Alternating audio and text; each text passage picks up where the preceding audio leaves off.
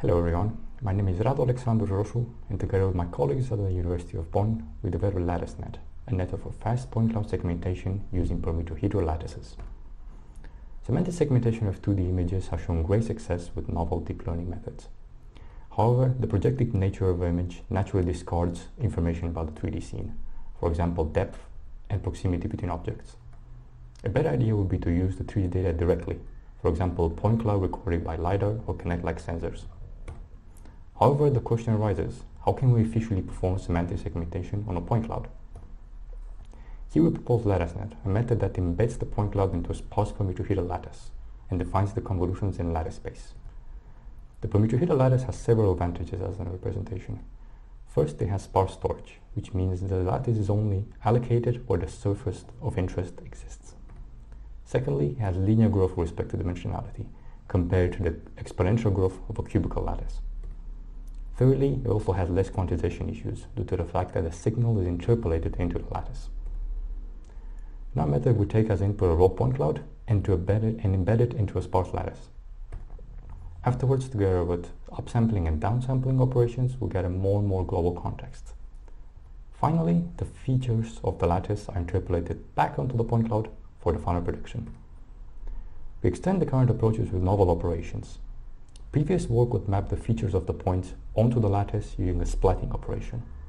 However, this would cause a loss of information as the features of the points would merge together. Here we propose a distribute operation, which keeps track of the contributions of the points and causes no loss of information. Afterwards, the features are embedded into a higher dimensional space using a PointNet architecture. Context aggregation is performed by upsampling and downsampling operations. And the advantage is that these operations perform only on the lattice and are therefore independent of the size of the input point cloud, gaining therefore memory efficiency and speed. Finally, the features of the lattice are mapped back onto the points using ascending interpolation. However, this is a fixed function, which means it has no learnable parameters. Here we define DeformSlice, a method which first gathers the features of the lattice and then regresses new Bern-Sergi coordinates.